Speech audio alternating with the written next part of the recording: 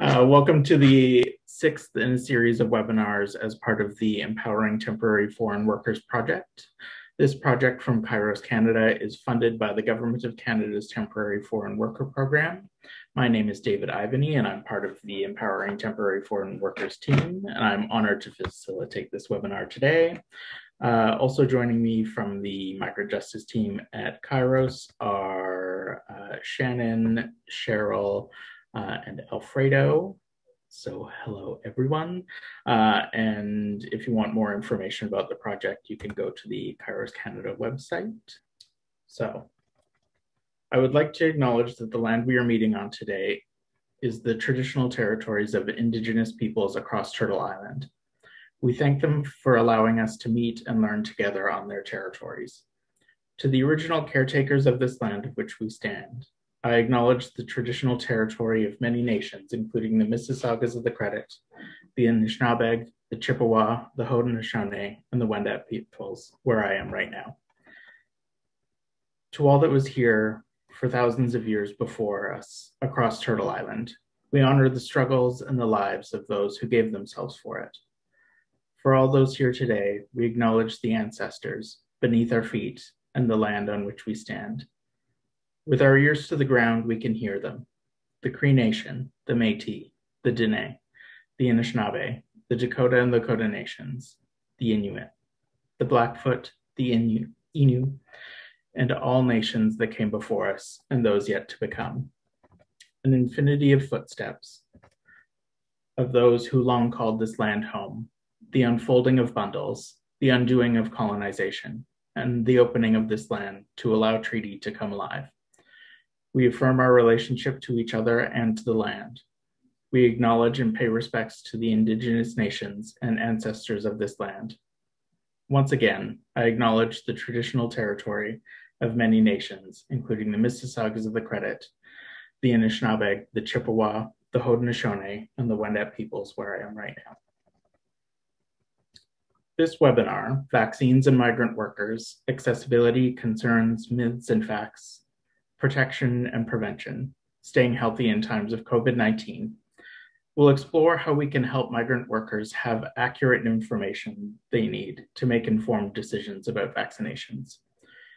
First, we will go through a review of vaccines and vaccine information with a question period with doctors afterwards.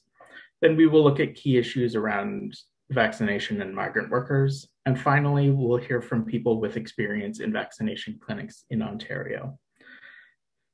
The agenda is quite full, so I would say let's get started. So first, to talk about the vaccines and vaccine information, we have Dr. Catherine Yu and Dr. Willem van Heinigen. Dr. Catherine Yu is a family physician and medical director of Health Access, Thorncliffe Park, as well as an assistant professor in the Department of Family and Community Medicine at the University of Toronto. She was an emergency physician for 10 years and is now a passionate advocate for her family practice patients, becoming a recipient of the 2019 Ontario College of Family Physicians Award of Excellence for her leadership in supporting vulnerable populations. In her role as medical director, physician engagement and health systems designs at HATP, Dr. Yu has been establishing strong collaborative relationships between the health, social, and educational neighborhood agencies in order to implement intersectional and seamless delivery of care to patients. Dr. Yu is also chair of the board of directors for the East Toronto Family Practice Network, a network of family physicians with a mission to create equitable access to interprofessional care for all family practices. And Dr. Willem van Heinigen, Dr. Will, works as a family doctor at Woolwich Community Health Centre in Wellesley, Ontario. He has also worked for over the past decade as an occasional physician with migrant worker health clinics, with various initiatives, particularly OCOW and the Grand River Community Health Center. Dr. Will first gained an interest in supporting migrant workers after visiting them in rural Ontario, as well as communities in both Mexico and Jamaica, with his wife and migrant worker scholar, Janet McLaughlin. So with that, I give it over to the doctors. Thank you so much for being here today. Oh, hi. Thank you for this opportunity. Um, I just wanted to say that a shout out to those of you who work in the CHC. I certainly work for Flemington Community Health Center, and I think we are here with a lot of knowledge together, and I'm actually here to learn as well. I'm pleased to have the opportunity to speak at a high level around the COVID-19 vaccination, but I certainly won't I'm not here as an expert. I'm here as a colleague. Happy to share what we've been doing from the perspective of working within East Toronto and from the urban perspective. And I gather our audience includes many from outside of the city, of course. And I'm grateful that Will is here with me to do the presentation and who also brings that lens. I hope that folks can see the slides that Will and I had put together. Can I get a thumbs up if you're actually seeing the slides? So we were asked to give a little bit of an overview of COVID vaccination in Canada, and Eduardo kindly gave us a number of sort of, I guess, common questions that have come up in his experience with migrant worker support groups. I guess the first sort of question was around the status of vaccination in Canada, and as most of you are probably well aware, it's ramped up significantly. Thank you. Globally, at this point, there's been over 1 billion vaccine doses that have been administered.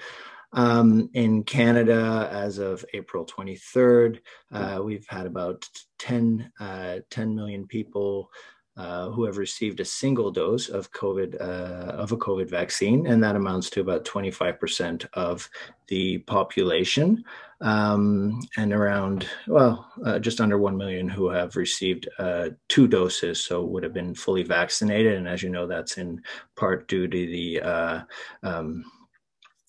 the emphasis on getting a first dose in to provide some partial immunity, as opposed to getting everyone quickly vaccinated with the 2 doses. In Ontario, at this point, there have been almost 5 million doses administered, and about 360,000 people who are fully vaccinated. So globally, I guess we were asked just to comment about that. As you can see from this map, there is significant sort of vaccine inequity. We can see in the United States, so it's color coded. The darker colors would indicate higher vaccination rates, and the lighter colors lower. We're in Canada, we're sort of near the top. The United States, it's almost 50% from what I understand. Here in Canada, we're at about, like I said, 25 to 30%.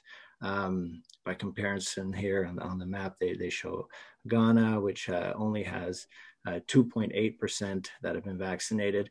Of course, with the communities that you would be dealing with, the migrant workers tend to come from, Mexico, Jamaica, and Trinidad and Tobago. So in those countries, Mexico, my understanding is it's maybe around 10% vaccination rates right now with the first dose, and in Jamaica, I believe it's lower, maybe about 5%. So significantly fewer people have been vaccinated in those communities. I think in Trinidad it's even a bit lower yet. We've been asked to speak a little bit about the, Ontario's COVID vaccination rollout plan. And I come at this from the perspective of a community family physician who has been involved in systems planning in the local neighborhood level, as well as an advocate for the communities that I serve in terms of getting more supplies to those at high risk. It is a complicated rollout plan, but I hope that in the next few slides I can provide a bit of an overview that can help us navigate our migrant workers and our patients to the right place to access the vaccines. I recognize that in the audience we've also got somebody from Winnipeg. Welcome. I have been asked to speak about Ontario, and I actually am curious as to how the rest of Canada is faring on this. As folks know, the vaccination rollout plan is a collective effort. There's the federal government who secures the vaccines for us from outside of the country. As you know, the supply is not coming from internally, so we don't have production of vaccines in our country. And Ontario's vaccination plan is specifically rolled out according to the following phases. Where phase one is high risk populations that are being served initially, and then there's phase two. Since early April, vaccines have been offered to migrant agricultural workers as part of phase two of the vaccination rollout. Phase two of the vaccination rollout in general has focused on older adults, people in high risk settings, frontline essential workers, and other populations that are at greatest risk of illness. The migrant workers are prioritized under, quote, the employer provided living accommodations for temporary foreign agricultural workers in the top prioritization during phase two. So they should have been at this point in time, depending on which public health unit you are in, eligible to get vaccines.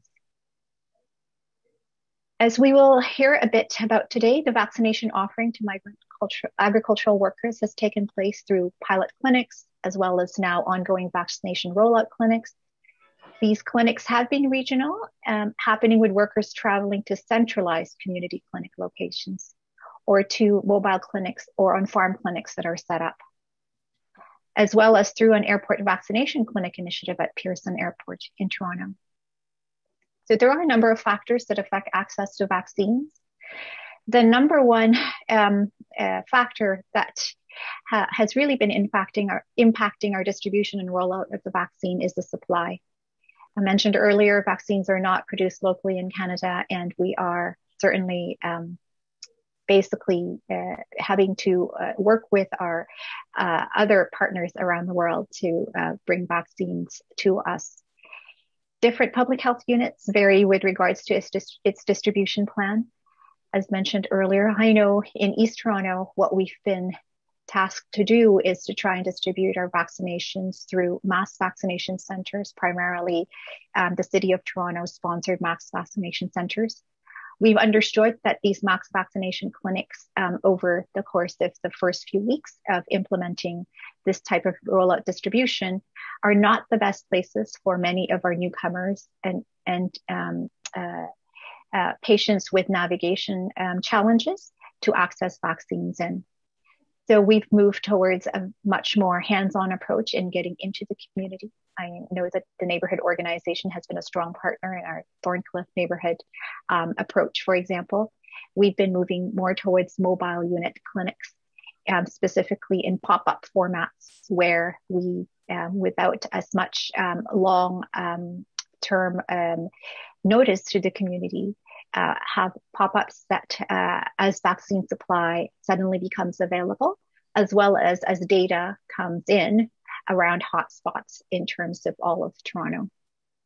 So what hotspots are those high-risk neighborhoods. And the high-risk neighborhoods are identified based on the most recent COVID prevalence data, which of course changes every day.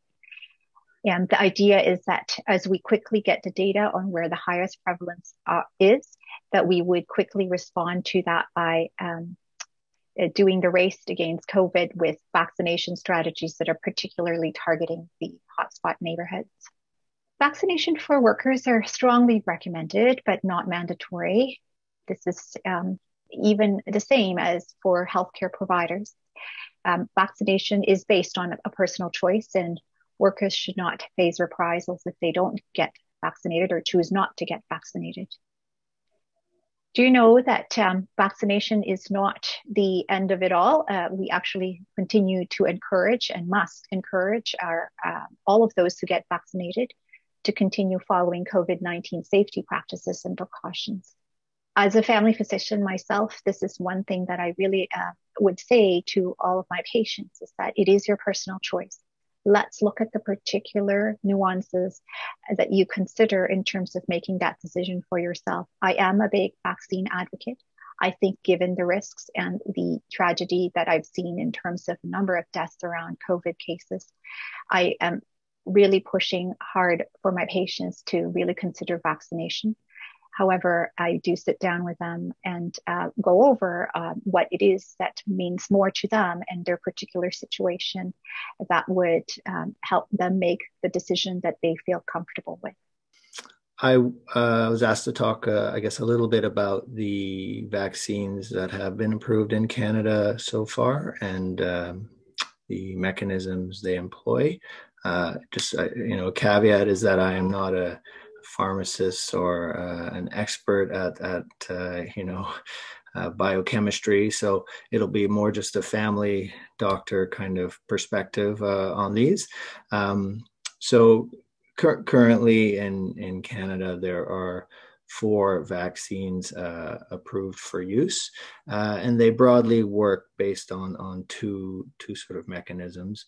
So they're the first one is their mRNA vaccines, and the Pfizer, BioNTech, and Moderna vaccines use that mechanism. And just, broadly how they work is mRNA is a single-stranded molecule that basically is instructions for coding proteins. So synthetic mRNA is generated and put into a vaccine. It's coated in a little lipid molecule in order to protect it, and that is injected. And the mRNA goes into the after injection, enters cells and basically tells cells how to make the spike protein. And the spike protein is the protein that is on the coronavirus, and it uses that protein to get into cells.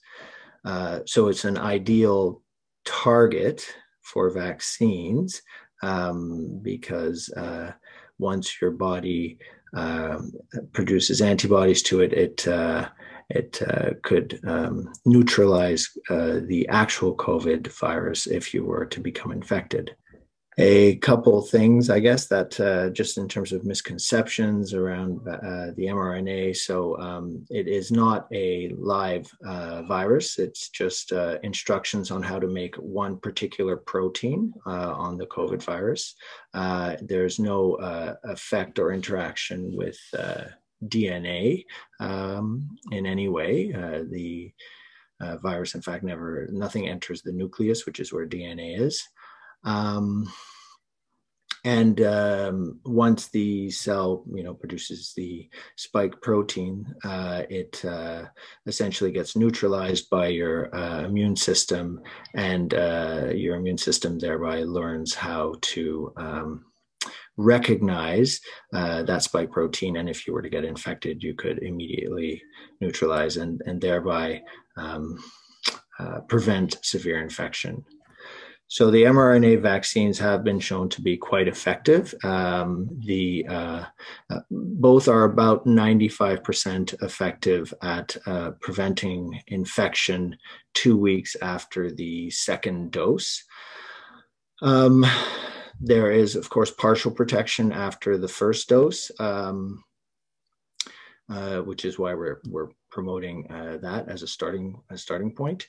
And it's been shown to be actually also very effective at preventing severe disease. So even if you are in the small percentage who could still get COVID infections, you're much less likely to need hospitalization. The other class of vaccines are known as viral vector vaccines, and that would be the Oxford AstraZeneca or the Johnson & Johnson products. So in those products, they actually the vaccine uses it's called an adenovirus, which is a type of virus that's typically linked to, for instance, the common cold, a fairly harmless virus. And that virus has been genetically engineered to not be able to replicate. So normally a virus, enters your body and replicates and would produce an infection. In this case, the virus cannot replicate.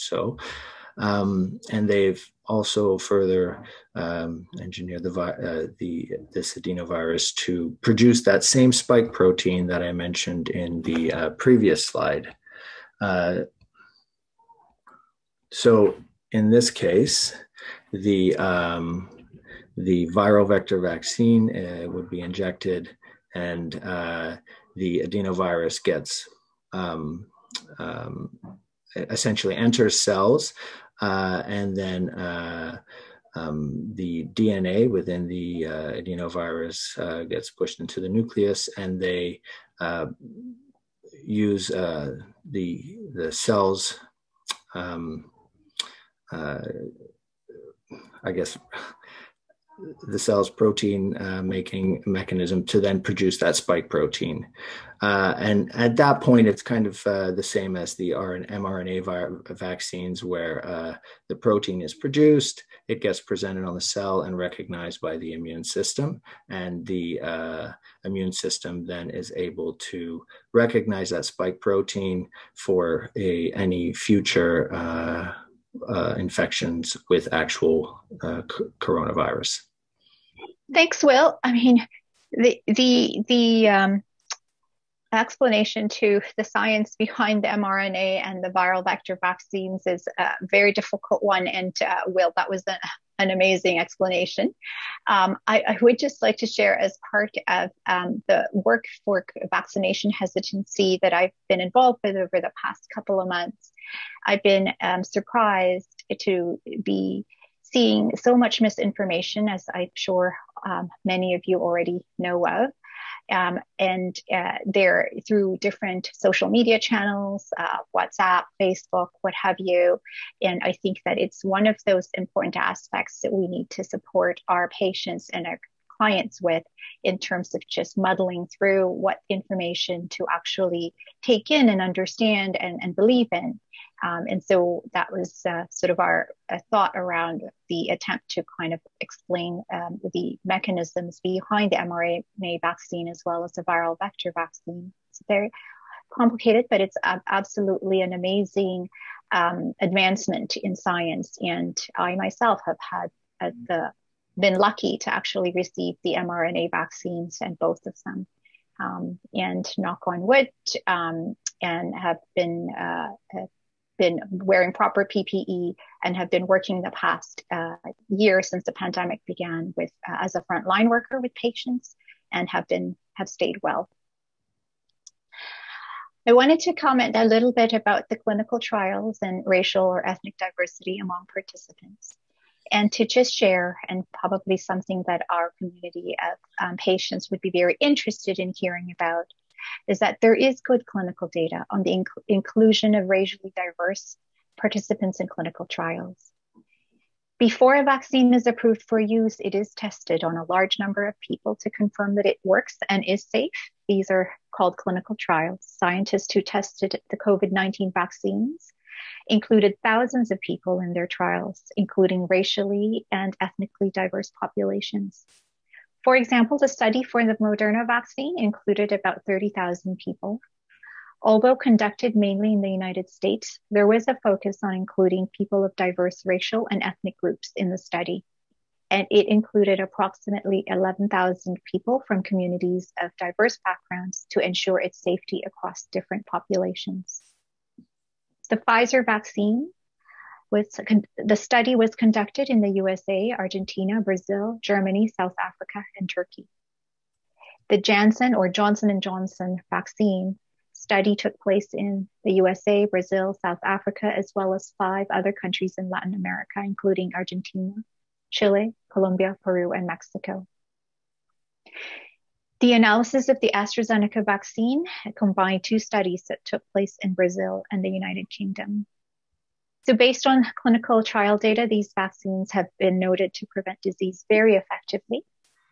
These vaccines, of course, had passed the Health Canada rigorous process to be approved in our country.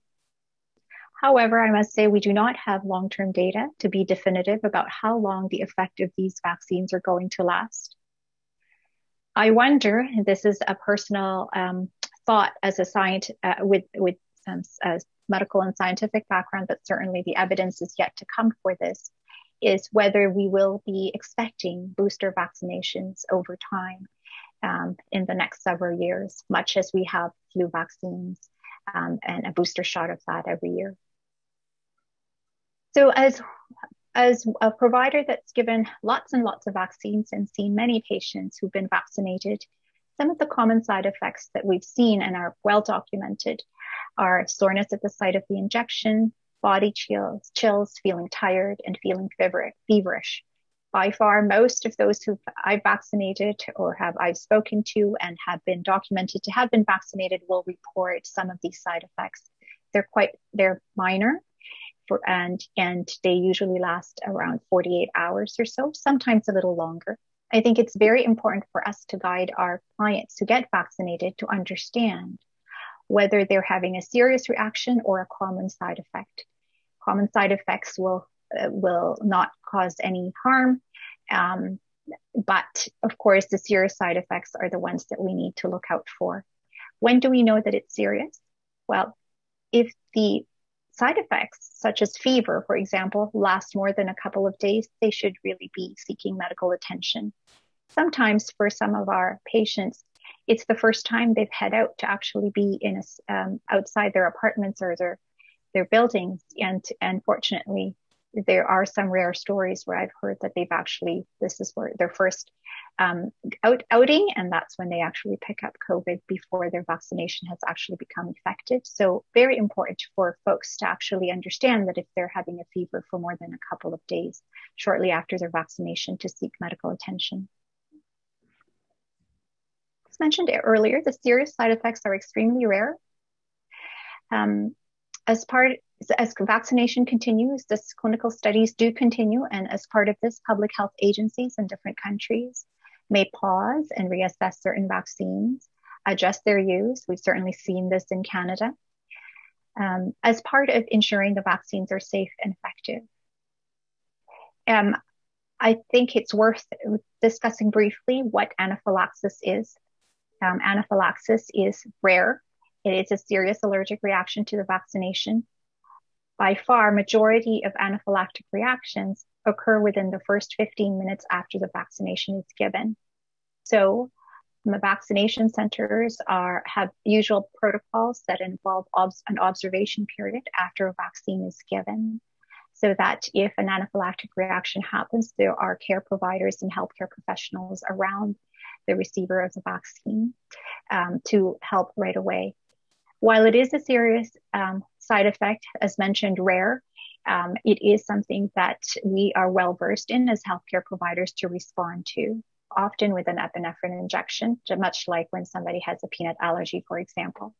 It's usually manifested as swelling, shortness of breath, maybe a drop in blood pressure and feeling faint. Really, if there's any concern, seeking medical attention is very important. Now, in my experience with hundreds and hundreds, maybe thousands of patients that have already fortunately been vaccinated in Thorncliffe, thankfully I have yet to see an anaphylactic reaction. So I'm just stressing how rare it is, but how important it is for us to be looking out for this.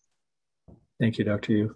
So I was asked to speak, I guess, a little bit about rare side effects that maybe people have been reading about in the news. I think this might be actually also an opportunity to get, if anybody has specific questions, but I think I would address one of the newsworthy items that probably people have been hearing a lot about, which would be the AstraZeneca complications that we've seen in some rare cases. So I guess one other thing I should mention is my understanding is that the Migrant workers are getting the Moderna vaccination when they or are being offered the Moderna vaccination when they do come. So the AstraZeneca, this may not even be necessarily an issue that you would have to address when you're talking to migrant workers, but nevertheless, it's good to know about it. The main thing, there's a rare complication that can occur. It seems to be happening in about maybe 1 in 100,000 to 1 in 250,000 cases, where the immune response to the vaccine is quite strong, and you can get some rare complications of certain blood clots and decreased platelets, which are like cells involved in the blood clotting process.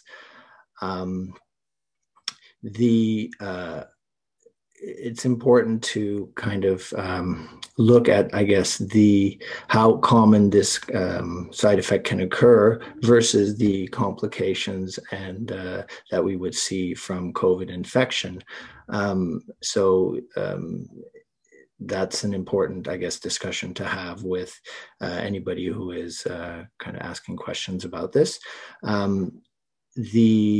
The particular blood clot that we do see with this is a type of blood clot that can occur in the brain. It's venous sinus thrombosis.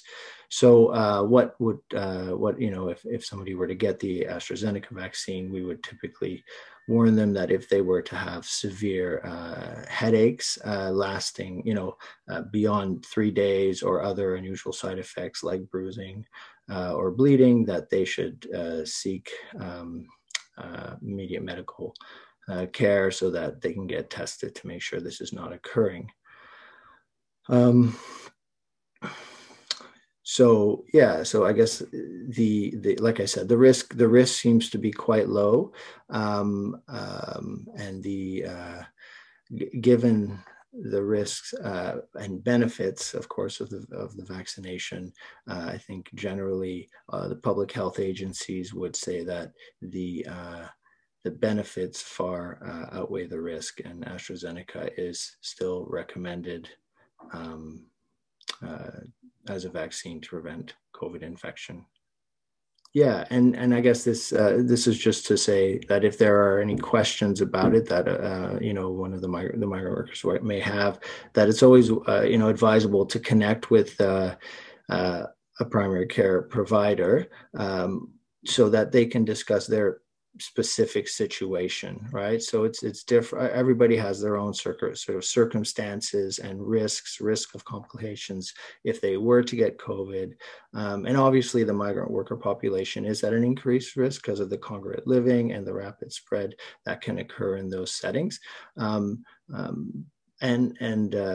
So all of these things would have to be taken into account, and then also the health, the personal health issues that a migrant worker may have. So it's best to discuss those with a primary care provider if possible, which of course I know is tricky because of the nature of their employment, and getting healthcare is not always straightforward, but if possible, that would always be advisable if there are any questions. That's great. I just wanted to, we love to answer questions and open it up for discussion, but I did want to just add one thing around our experience with AstraZeneca. I think that it's quite unfortunate that it's gotten such bad press in terms of a vaccine in itself. When we look at the numbers, 1 in 250,000 is a very small risk compared to the high rates in some areas of our hotspot neighborhoods, up to 20% prevalence of COVID vaccination when we screen certain populations in certain neighborhoods. And the risks of blood clots, if you do contract COVID, is also quite high. So, I guess it's all about weighing the risks and the benefits and what one is willing to take and what isn't. And certainly I'd be very respectful of the personal choices of all of my patients, but I do worry about some of them when I know that they're at a higher risk and this is the only available vaccine. I would say that if this is the only vaccine available to you, I would absolutely jump on this and get it. I could share some stories of some of my patients that have unfortunately gotten COVID, and I wasn't able to provide a vaccine to them because there was no supply.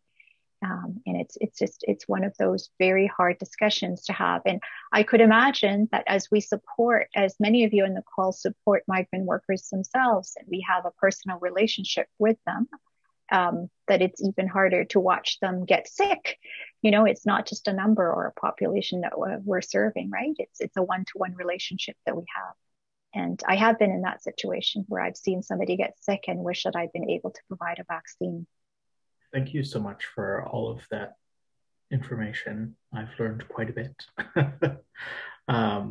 I have a few questions already in the chat. So Luz was wondering, they're both mRNA vaccines. Is the Pfizer and are the Pfizer and Moderna vaccines the same, or yes, or is there a difference? So I guess I could speak to that a little bit. I don't know if I'm not muted, right? No. Okay. No, I can hear you. You can hear me? Okay. Yeah, so they are very similar in terms of how their underlying mechanism works, but they are different vaccines produced by different companies. So they, at this point, are, for instance, not interchangeable. It's not that you can get one and then get your second dose of another. In fact, the recommended time frames are a little bit different for the second dose anyway. But the way they work, the efficacy, like how well they work, the side effect profile, are all actually quite similar. I can't say that I've run into any major differences between the two. Okay, thanks. And before I get to the next question, to let everyone know, if you want to raise your hand, you can click on reactions and raise your hand, and we will get to you. And then whatever questions are put in the chat, I will move into the conversation. So I have a hand from Christina Gomez, and then we'll get to the next chat question. Yeah, my question is, okay, we had the vaccine, and as the doctor says, it's going to be, I can say 90% of protection for the person who have the vaccine. What happened? And what will be the percent of protection when you have to wait 8 weeks after you get the second doses? Because I believe that the percent of the effect, I can say the percent of cover for that person is going to get down. So we see that we don't have cover in the third or fourth, the lowest percent of cover for the second doses is going to affect the person. That means that that person had to get the third shot because the percent of the cover is going to be down after he wait 4 weeks or 6 weeks after he get the second dose. Very good question. It's a question that I've been asked a few times before, and I appreciate the question being asked. If we had unlimited supply and had the control over that, ideally we would get the vaccinations as soon as they're meant to be given in terms of the studies and the available information that we have.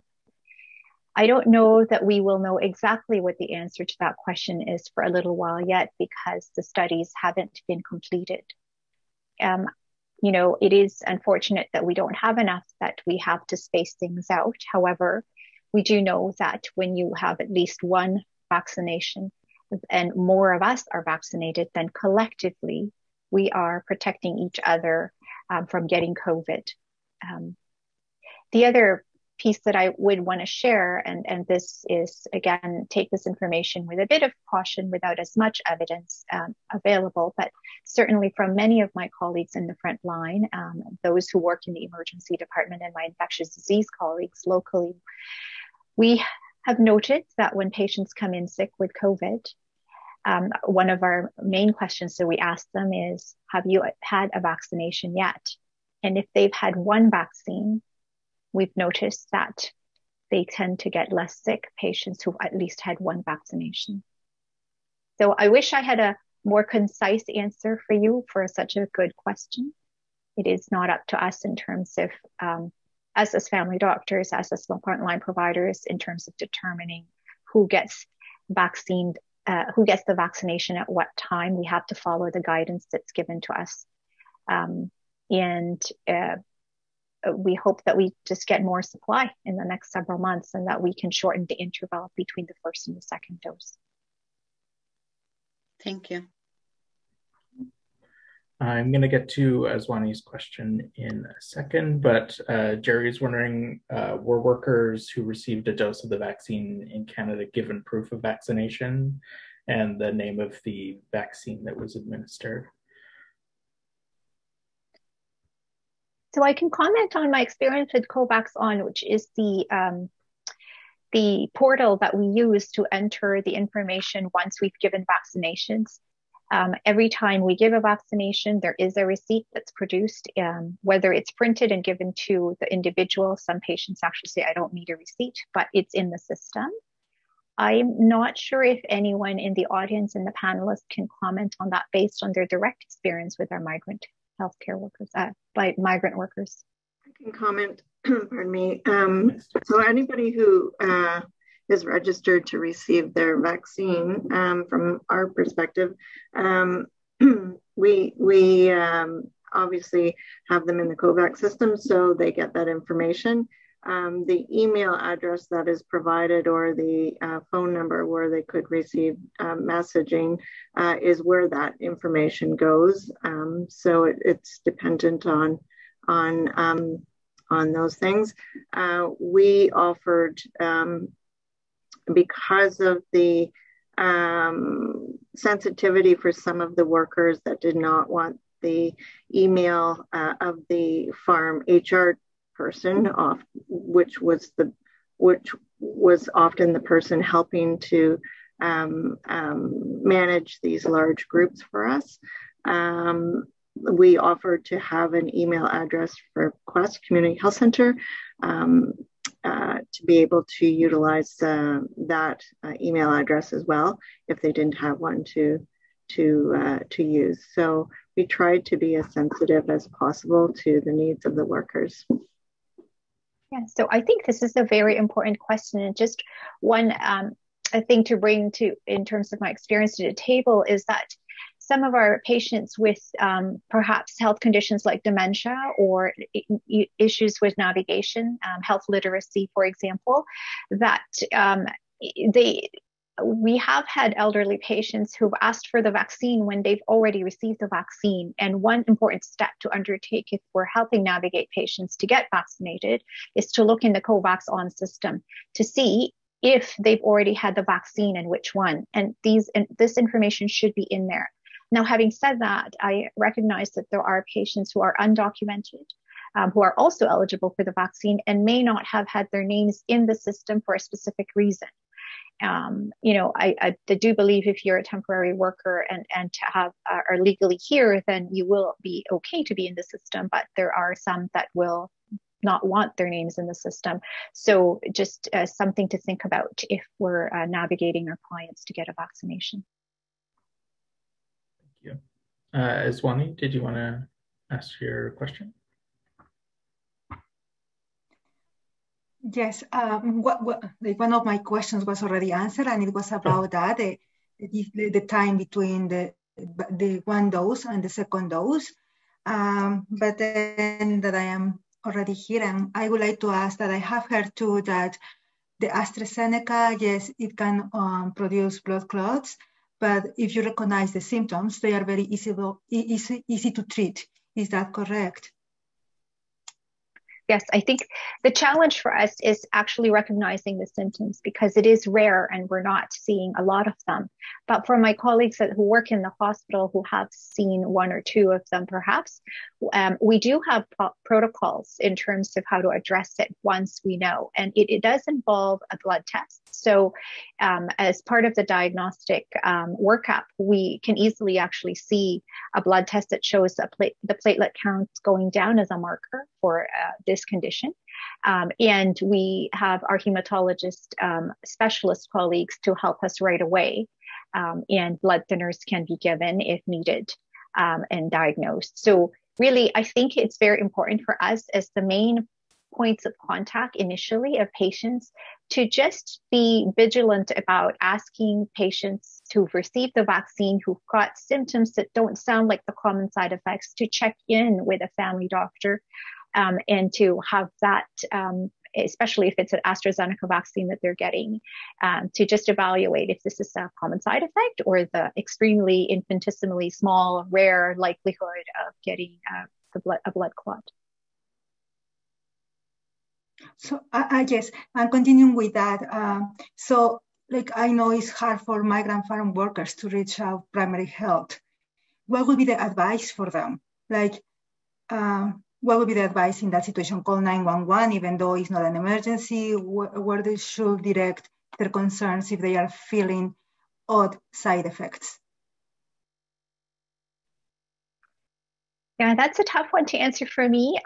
You know what? 911 is probably not the best option, I'm going to guess. I'm not sure that our emergency or EMS colleagues, I can't speak for them. I have high respects for them, but I'm not sure that that's a great way to actually find the diagnosis because, again, the challenge is diagnosing.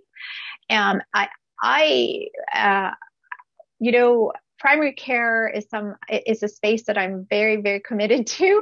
And I hope that our migrant workers have good access to primary care. Can I ask this question from my CHC colleagues? What's your advice in getting access to our services? Stay tuned for the presentation. Great. Awesome. Glad somebody has a good answer for this. Okay. I guess maybe one thing I would add is sorry, my phone ringing. In terms of whether or not they should call 911, it would depend largely really on their symptoms, I suppose. I mean, if they were truly unwell and they had neurologic symptoms, unusual stuff like weakness on one side of their body, slurred speech, of course, 911 would be very appropriate in those scenarios. If they had a persistent headache, right, beyond 4 days after their vaccine, then it would probably make more sense if they were able to go, they could go to the hospital because you need some blood work in that case, or go to an urgent care clinic if possible. Sometimes outreach clinics are available, I know, with limited timeframes, but if they happen to have access to one, that would be an option.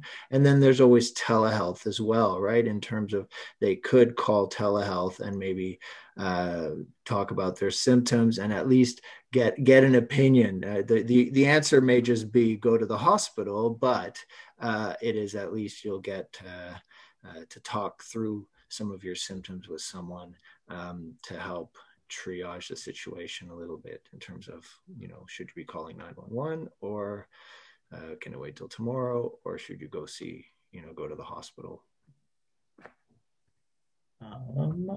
So we do have some of the other questions that are coming up in the chat are going to be part of the other presentations that are coming up. I know we're running short on time with Dr. Yu, and we have plenty of questions, and I hope some of them will be answered as we move through the other panels, but I'm going to take one more from Fanny, because I saw her hand up just under the wire. And to let you know, Luz, we are going to be talking about that through the issue you raised through the panels as well. So I'm going to have a quick question. We have a few workers in some hotels in this area, Haldimand County. There is one also in Brantford, or two, that came in March, had the vaccine, and they have COVID right now, so they are in quarantine. Also, there is some that are coming. There is one in the area of Simcoe that was in quarantine, got the vaccine at the airport. He has not been out of quarantine, but tested positive. So is there any information given out to the workers at the airport or wherever? Because some of them think that they are getting the virus from the vaccine. So I think it will be very important to probably give out information in Spanish. I don't know if there is anything in Spanish, but they get very anxious thinking that they have the virus and that's why they are getting sick. One of them has not even been out of the hotel, but yet he has COVID. So the anxiety level is really high. And my question is, do we have any information to give the workers about reaction or of COVID-19 or with the vaccine? So that's my question. I can answer that, David. Donna Brown here from Caribbean Workers Outreach Project. So I was part of a pilot project, and Azwani could also answer to this as well, where we were at the airport, just providing information to migrant workers. So they would ask us common questions about the vaccine, which vaccine they're getting, side effects, and that kind of stuff. So they are being provided with the information with regards to, the vaccine that they're going to be receiving, and whatever relevant questions they have, we try to answer their questions as well. Yes, and I would like to add that. So they are receiving this bulletin or these resources that were developed through with OCAO, collaboration of OCAO and other organizations. These resources were, in my opinion, I helped with them too, and they were really well made because they were like, they are easy to understand. They are very specific, and they are like very cultural, like center. So they receive these, and they receive a small conversational like vaccination. I mean, it's difficult to give a whole overview, but yes, they do. So thank you so much to Dr. Will and to Dr. Yu for coming in and speaking with us. I've learned quite a bit, and I know that there are more questions to answer, and hopefully through the process of the next few speakers we can get to, and we will have a question and answer period at the end. But yes, overall, thank you so much to Dr. Will and Dr. Yu, and we're going to move on to our next presenters, who are going to be talking about some key issues around vaccinations that have arisen through this process. So we have Eduardo Huesca, who's going to be talking about ensuring vaccine-related information reaches workers. Eduardo Huesca is an outreach worker and program coordinator with the Occupational Health Clinics for Ontario Workers. He has worked directly with migrant agricultural worker communities for over 15 years, presenting occupational health and safety workshops on farms and in the communities at health and information fairs. Since January, Eduardo has focused on helping to get vaccine information to agricultural workers across Ontario. So take it away. Thank you very much, Eduardo. David, and thank you, everybody. So yes, thank you so much. I'm Eduardo Huesca. I work for the Occupational Health Clinics for Ontario Workers, and I have the pleasure to work with a lot of folks that are on this call. So I'm just going to be basically sharing a bit of information around vaccine information for agricultural workers, international agricultural workers, or migrant workers. In no means are the resources I'm talking about the only resources in town. There's a lot more now available, really great, initiatives of video use and just really engaging and good materials. It's just a little bit of an overview of what exists and kind of this focus around just making sure we're getting good, well-sourced information to workers to help them make an informed choice. So let me just next slide. Oops. Okay. So yeah, the biggest focus for us has been, as agriculture workers continue to be offered vaccines, is to ensure that they have access to well-sourced information, so that they can make a confident and informed decision. As we know, there's a lot of misinformation going around across all communities, so it's been really important to try to really address that. There's been a lot of worries, questions, concerns. I know from my family, from friends I know, again across all communities. A lot of communities have different experiences with vaccination. In some communities, some folks have experienced vaccination, throughout their whole life, or versions of vaccination. Other folks haven't. So it's definitely important to recognize that, and really work with communities from where they're at in terms of the vaccine and vaccination kind of understanding. And even though, again, as folks are mentioning, vaccination goes back quite a long time, and it saved a lot of lives globally in terms of different vaccines, and now the COVID vaccines, definitely it makes sense. There's a bit of unease, there's a bit of concern, because we haven't necessarily seen something in a lot of our time, lives in terms of the scale and context of what's going on with COVID vaccines. But so it makes sense that folks are nervous, and we're hoping to support them in that. So another part that we kind of based some of our work around this on is recognizing again that the vaccines are strongly recommended as an important part of beating this pandemic, and as an important part of protecting ourselves and those around us from serious illness with COVID-19. Recognizing, however, that it is a personal choice, and that nobody, including agricultural workers, should be forced or pressured to vaccinate. And again, that makes the aim of all of this to really just support communities with good information so that they can make a confident, informed choice. We're an occupational health clinic, or a network of occupational health clinics, so it's very important for us to always talk about the other safety, precautions and practices that are still very important to protect and stop the spread of COVID-19. As was mentioned by Dr. Yu, regardless of vaccination, if somebody chooses vaccination or not, it's still very important to follow all of those COVID-19 safety precautions. As we continue to hear more about the risk of shared air and smaller particles of the virus. So, it's just really important to be in the know, to be updated with science-based information around keeping safe, in addition to the vaccines. And as mentioned, this comes a bit about us still not being completely sure about the duration of the vaccines in terms of their protection, and as well as some data looking at the vaccines protecting from illness versus how effective they are actually protecting from infection and transmission, right? And so it seems like early data is showing that the vaccines are protecting folks from actually getting it or spreading, and other experts can kind of maybe speak a bit more to that, but that's still a bit unknown. So it's still a focus on following precautions. I'm just had one slide here just to talk a little bit about how we jumped in onto this topic, a bit of a timeline.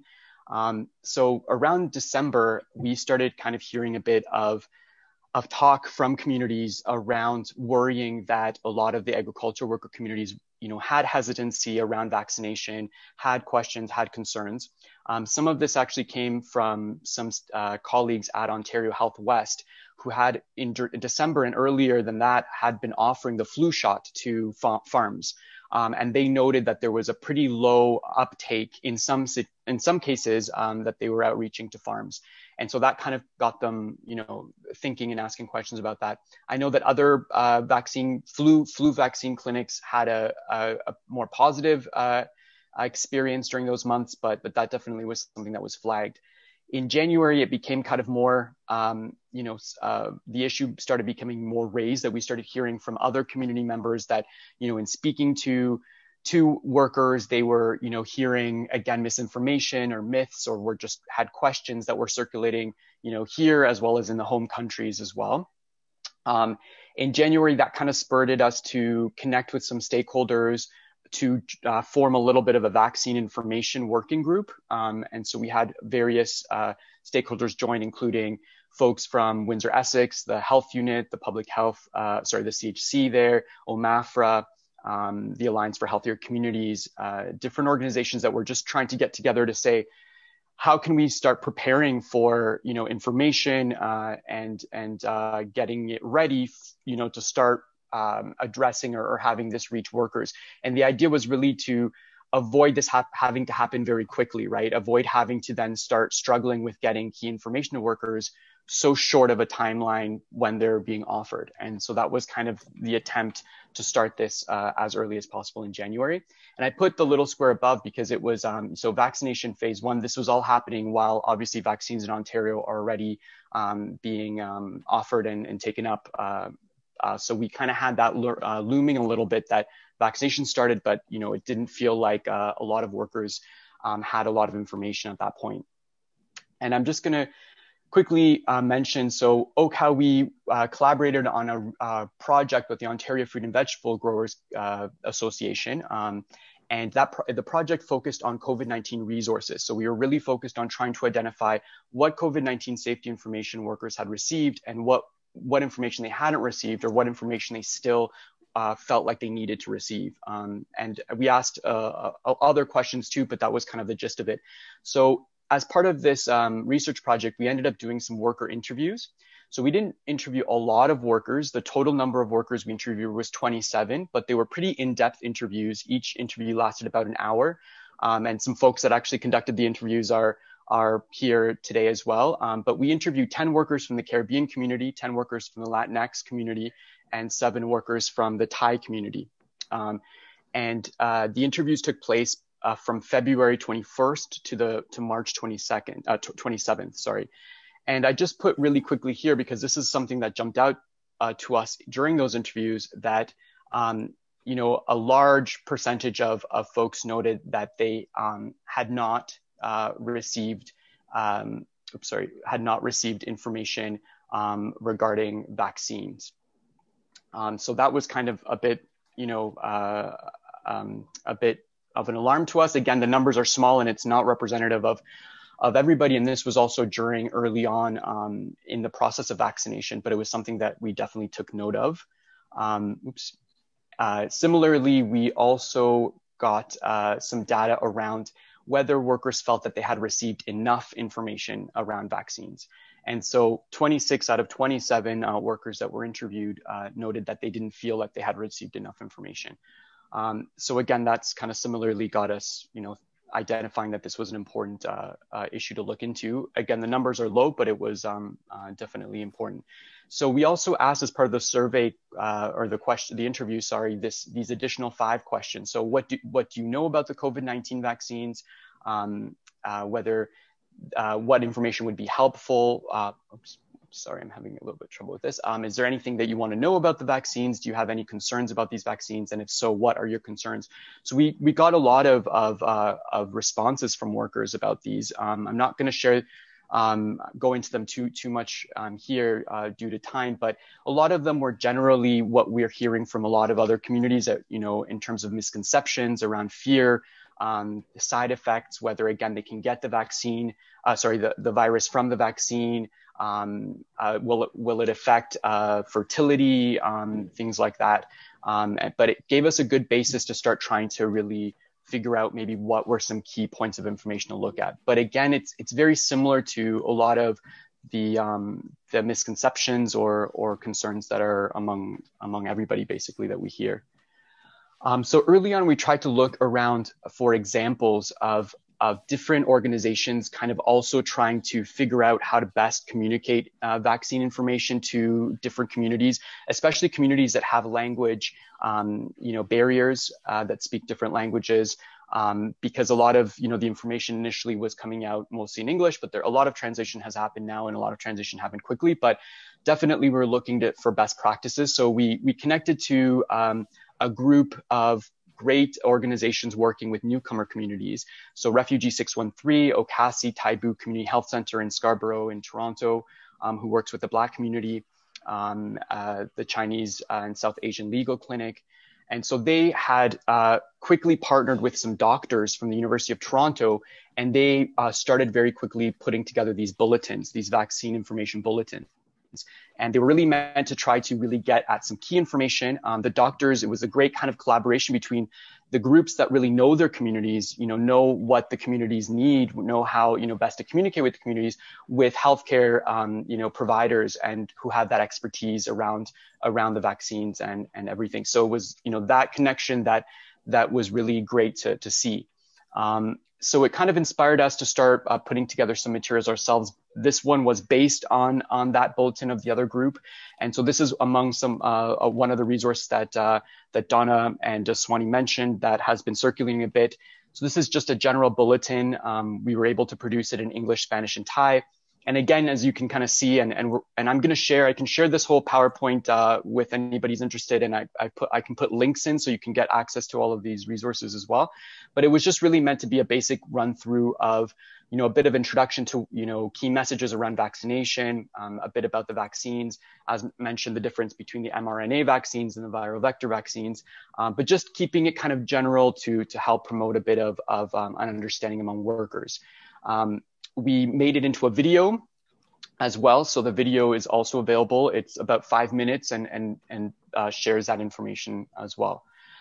We then also made this resource that looked at busting myths or addressing myths with facts. And this kind of came again from those interviews that we did with workers around some of the misconceptions or myths that workers had heard.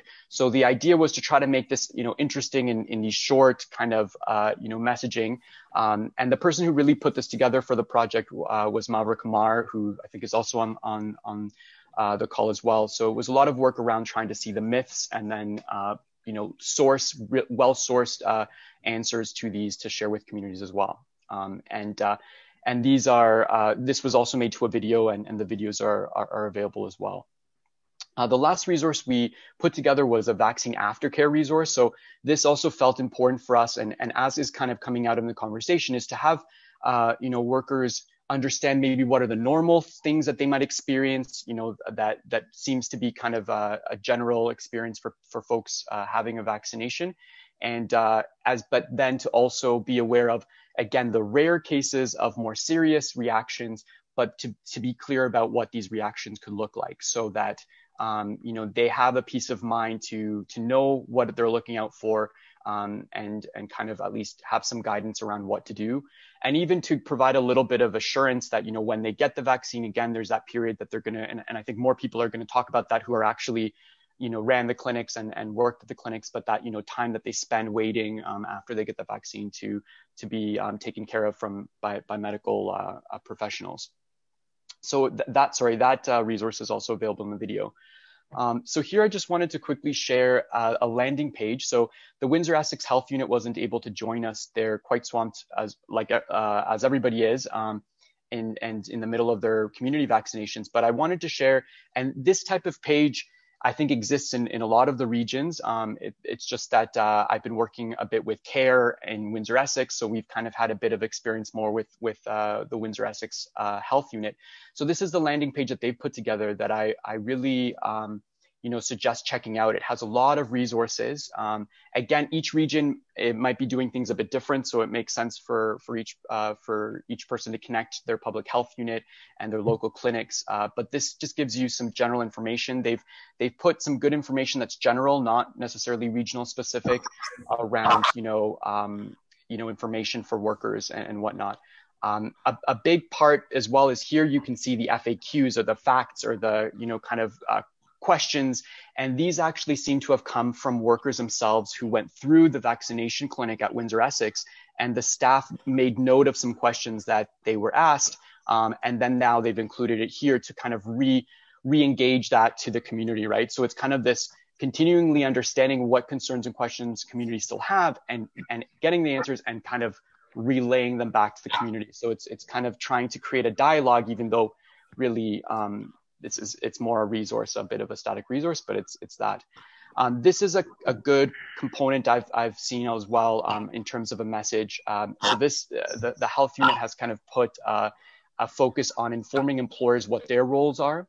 So it, in very clear language, talks about employers' role, to provide information around vaccines in worker preferred language, ensuring, they support in terms of actually coordinating the worker or the travel to the vaccination clinic. But they make it clear that in no way should an employer pressure or reprise a worker for choosing not to vaccinate.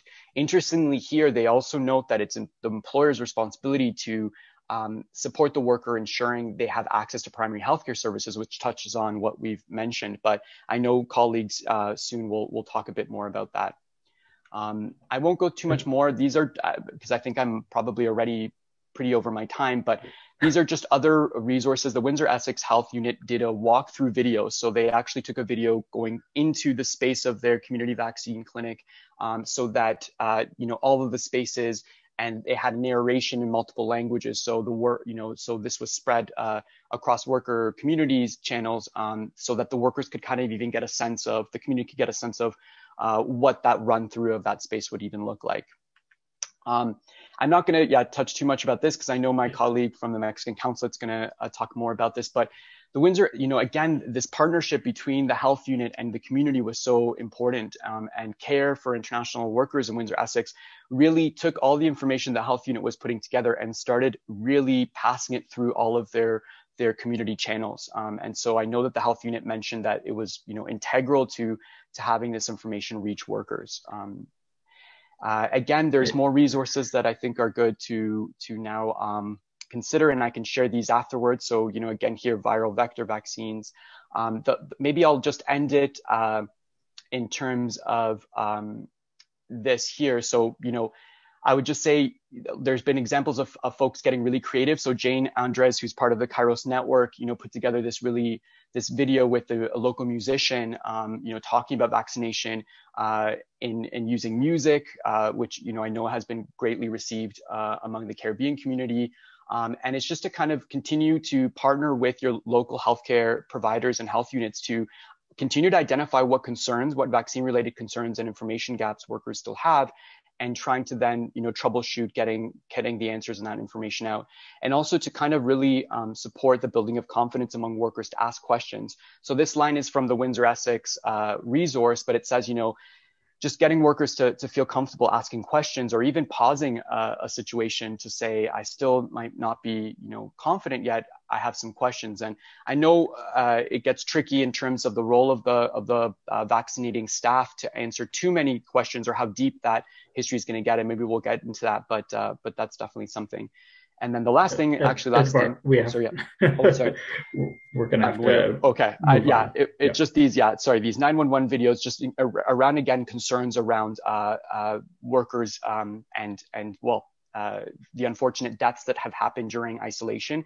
I know we've talked about that 911 might not be necessarily, but as we unpack that, it does really become very important to have workers know what to do in an emergency if they're being left alone, and know who to call, whether it's somebody directly or 911, because it can really make that difference. And these materials were put together by a colleague of mine who's up next as well. And so I'll leave it there. Sorry about that. Thank you, Eduardo. We're going to move right into the next presenters, who are Michelle Tu and Stephanie Mayel. So Michelle is a certified occupational health nurse with a background in administration, research, education, consulting, and clinical work. Michelle has focused on the health and working environments of workers for the past 21 years, and since 2006, a large part of her work has been concentrated on migrant agricultural workers in Ontario and Canada as a clinician, educator, researcher, and advocate. Stephanie Mayel is a PhD candidate in the medical anthropology program at the University of Toronto, where her research investigates the ways annual temporary employment under Canada's seasonal agricultural worker program influences the health and well-being of Jamaican migrant workers, and is also a project coordinator with TNO's Empowering Migrant Workers in Ontario project. So thank you so much for contributing, and take it away. Thanks so much, David, and to everyone at Kairos, thanks very much for inviting us to speak here today. As members of the Migrant Worker Health Expert Working Group, Michelle and I and our colleagues, Eduardo included, aim to keep abreast of advances and issues on the ground facing migrant agricultural workers in Ontario. And most recently, the vaccination process has become a leading concern and issue among international agricultural workers in Ontario.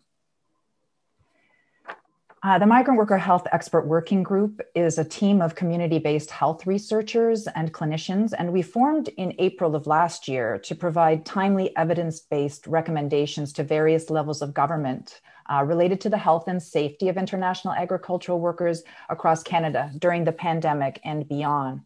And we want to start by acknowledging the tremendous efforts by public health units to keep us all safe during these unprecedented times. We appreciate the efforts that they and other stakeholders have taken to prioritize vulnerable populations, such as international agricultural workers. Because many of our worker friends from Latin America, the Caribbean, Asia, and other countries certainly do have questions and concerns about the vaccine that require accessible information delivery from health professionals, as we've touched on, and potentially in some cases, one-on-one communication prior to making an informed choice. And further, we also want to draw attention to the power imbalance between employers and migrant workers in Ontario, and note that this presents unique challenges to obtaining informed consent from migrant agricultural workers. And since the inception of the various vaccination program rollouts for migrant workers in March, we have noted a number of key issues that have emerged across regions of the province. And we clarified these issues, and we formulated a series of recommendations that we then distributed via a letter to various public health units across Ontario, as well as community health centers, which have emerged in this discussion as an important stakeholder and partner. And so the first letter that we sent went out on March 29th of 2021. And I'm just going to touch on the 4 issues that we, in the early stages of the vaccine pilot rollouts, heard from workers and other stakeholders on the ground. And so the first of that was there was very little notice regarding the vaccine being provided to workers and little to no opportunity for questions or a process to ensure informed consent. And again, this is situated back in March. We also noted that workers with chronic health conditions or other health issues which may be affected by the vaccine were not given an opportunity to consult with a medical practitioner, as is the recommendation regarding the appropriateness of vaccine. And then the third issue was that workers were not provided a copy of the vaccine consent form or little, if any, time to read it before being asked to sign. Some did not know which vaccine brand they were receiving when they were being asked to sign the form. And then the fourth issue that we noted was that in some cases, workers were being threatened by employers that if they did not take the vaccine, their employment would be affected. That is, they would not be called back next year. And threats of reprisals emerged as a big issue. And so a month sort of into the vaccination efforts, we continued to hear reports on the ground, and we were continued to be very happy to see some new pilot initiatives emerge in various regions, as well as the airport project to emerge. And so this also prompted a follow-up letter a month later, which I'm going to turn over to my colleague, Michelle Tu at the Occupational Health Clinics to talk a little bit more about. Thanks, Steph. The first point that we've noted in the follow-up letter is that certainly the vaccine portfolios in the sending countries are not the same as the vaccines that are being offered in Canada. And in Mexico, for example, I think that there's at least 5 different vaccines that have been approved, most of which have not been approved in Canada, so therefore are not available to those workers Moderna, for one, is not used in Mexico that we know of. And in the Caribbean countries at present, it seems that AstraZeneca is the primary vaccine that's available. But the question remains for the workers who already received an initial vaccine in their home country, whether they'll be able to get a second dose of that vaccine or something similar in Canada. And at this point in time, as we've heard already, that the mixing of vaccines has not been studied and is certainly not recommended. The second point, Steph already mentioned, but concerned that we continue to hear from workers threats of reprisals if they do not get the vaccine, such as not being invited back the next year. And the workers who receive the vaccination at the airport are being transported to all different regions of the province. And at this point in time, it's not clear what the follow-up will look like for those workers to ensure that they have get their second dose in a timely manner.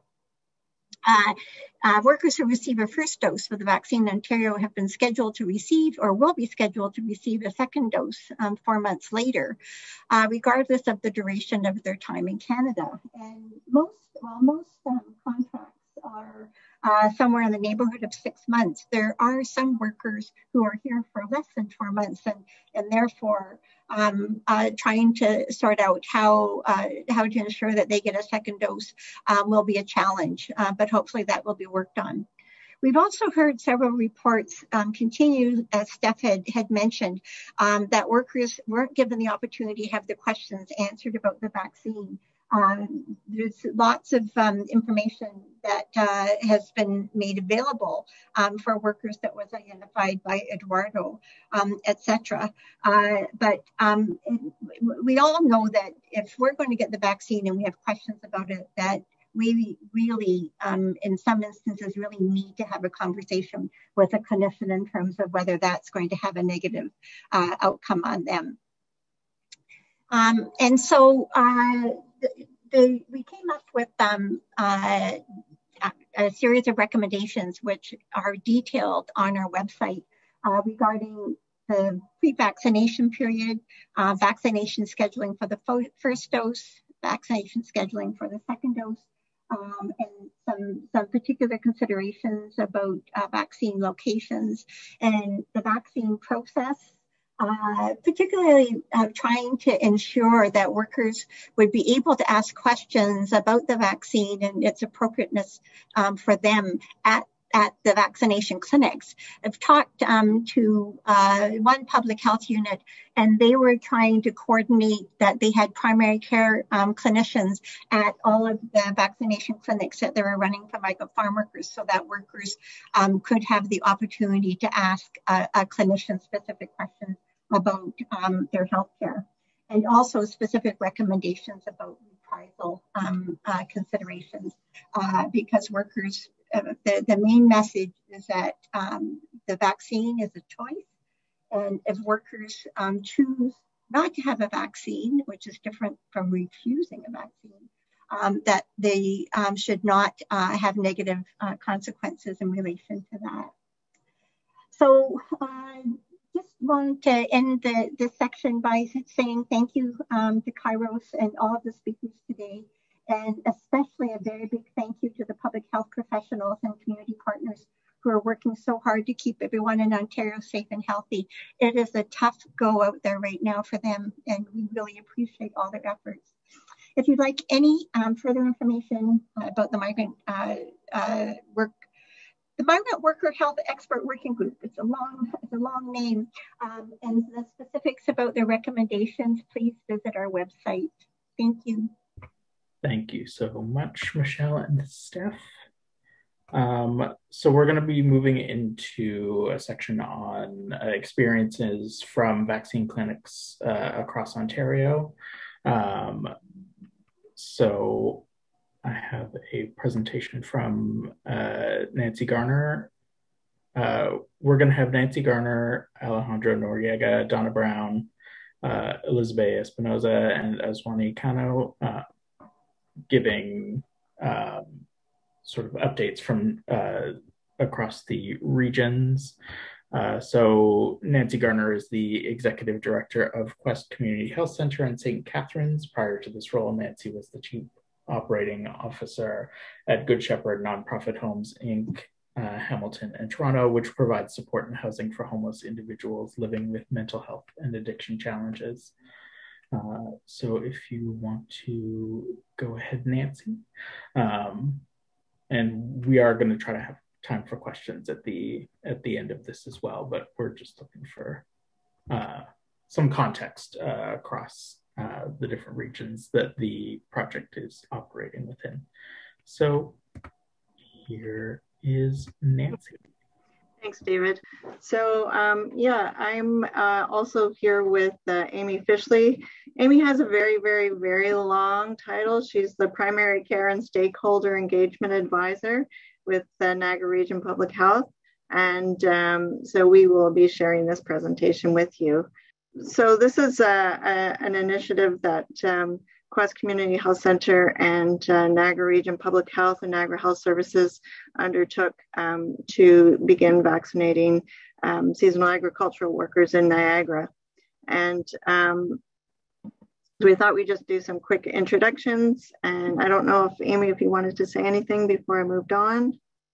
Just to put some context, so just wanted to tell you a little bit about Quest Community Health Center. Our seasonal agricultural worker health program. We get about 3,500 seasonal agricultural workers in Niagara each year. Most are from Mexico, the Caribbean, and Latin America. The majority identify as male, and the average age that we see at Quest is 46 years of age, but I understand that the average age in the region is about 36 years of age. Some of the issues that we see for primary care are, top issues are musculoskeletal, as you can imagine, due to the physical nature of the work, chronic disease, lots of diabetes and hypertension, environmental allergies, and dermatological issues, often, again, related to the environment that they work in. Quest has been providing primary care to seasonal agricultural workers in Niagara for about 10 years. We have received some funding. Initially, we were doing this on a voluntary basis, and then later received some funding from the LIN to hire a community health worker, a half-time nurse, and a 0.06 of an FTE physician. Since its inception, we've grown from 50 clients to over 600 and increasing every year. We see clients about 3 times a year. So we typically have about 1,800 visits with our clients. And we do this with a number of ways. We provide our services at lunchtime, evenings, and Sundays primarily, to be available to workers when they have their time off work. And we actually have 2 community partners in Virgil and Vineland, where we have clinics within 2 churches.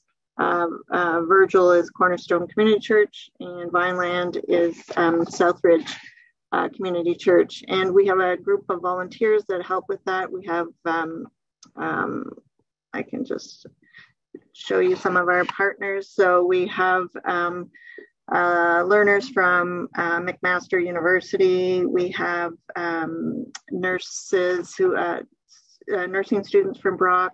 And we have also a number of community service providers that assist in volunteering with those clinics. As part of the clinics, we have dietitians and counselors. We've noticed in the last couple of years that our need for counseling has increased as a result of the pandemic. And so we've ensured that there are increased resources available to the workers.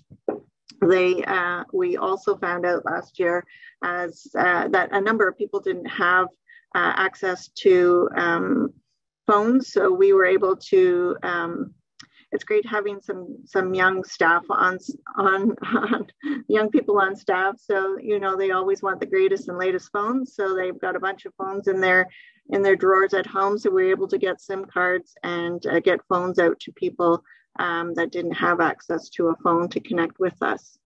Maybe I'll pass this over now to Amy just to talk a little bit about our stakeholder group, and then we can talk about our vaccine clinics. This is just kind of a neat kind of intro into the true partnership and collaboration that the vaccination clinics were in Niagara. So I get the great pleasure of being the Migrant Agricultural Worker Stakeholder Group chair. And I just stepped into the role in December, and I am in awe of the group of people around the table and their passion and their drive. So really this group came together to strengthen communication and connections with those in the community who are working with this population, and really in response to the large amount of COVID-19 outbreaks that we are actually experiencing on farms. So this group really utilizes a collaborative approach to support migrant farm workers in Niagara. And as you can see probably from the next slide, Nancy, I'll pull up around the membership. There are individuals from various sectors represented at the table, including primary care, social service organizations, and spiritual groups, and so many more that probably aren't listed. But yeah, we're extremely grateful for all of those folks and what they do for our community on a regular basis outside of the pandemic to have meaningful impact on this community. So as I'm sure you can attest to, the pandemic has really brought to light many health inequities that migrant workers experience. So maybe, yeah, look at you. You're going next slide already. You're so good, Nancy. Always in rhythm with each other. With this in mind, the group really set the goals of supporting access to primary care for this population and supporting and influencing social determinants of health of this population. We know this is an ongoing issue. So from there, the group split into subgroups and got to work.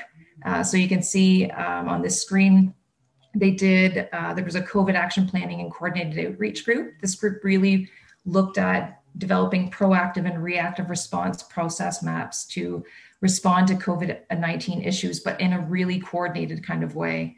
These maps not only included primary care pieces such as testing and health checks, but also connected workers to social services.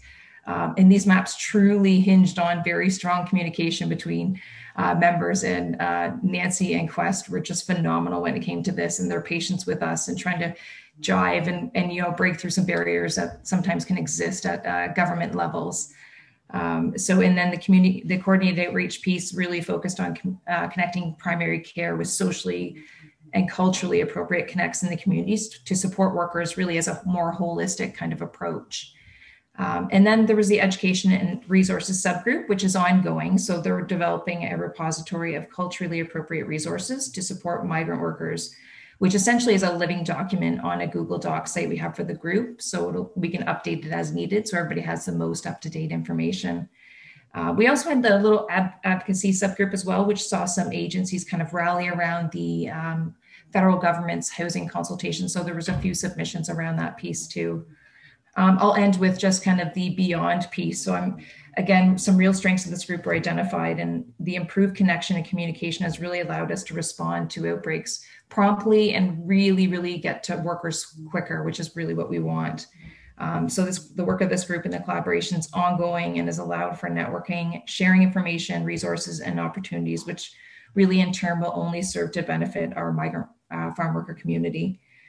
So yeah, Eduardo hit on it earlier around the importance of connecting with community and public health. So yeah, I encourage you to do so if you have the opportunity within your own communities. And I think with that, I'll toss her back to Nancy so she can get into the good stuff.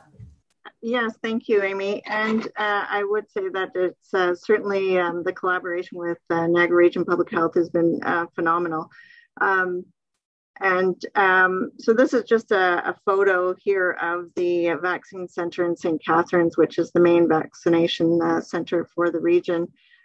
Niagara's Community Coordination Task Force for COVID-19 vaccination really prioritized agricultural and farm workers, including international agricultural workers, for vaccination based on a number of risk factors.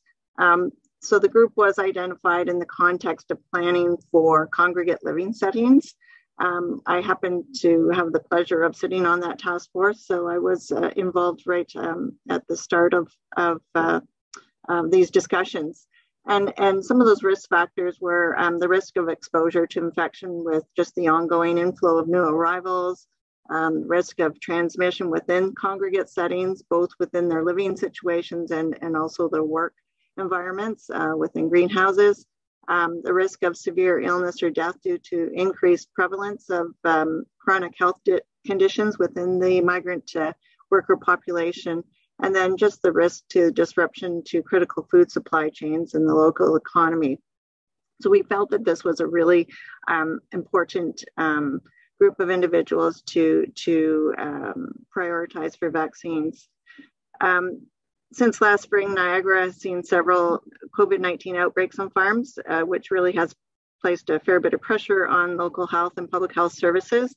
So it just made sense to vaccinate this population if they were interested in receiving the vaccine, to really ensure ongoing capacity, to focus the resources on the rollout of the vaccine and contact tracing and managing outbreaks, and really providing care to people in hospital. So the more people that get vaccines, the less pressures on some of those parts of the system.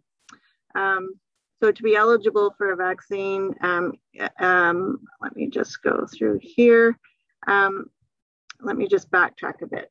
So when the provincial mandate for the 80 plus individuals, age 80 plus individuals was rolled out to receive vaccines in the community, before the next age cohort was announced, there were spaces at the vaccine center to be filled.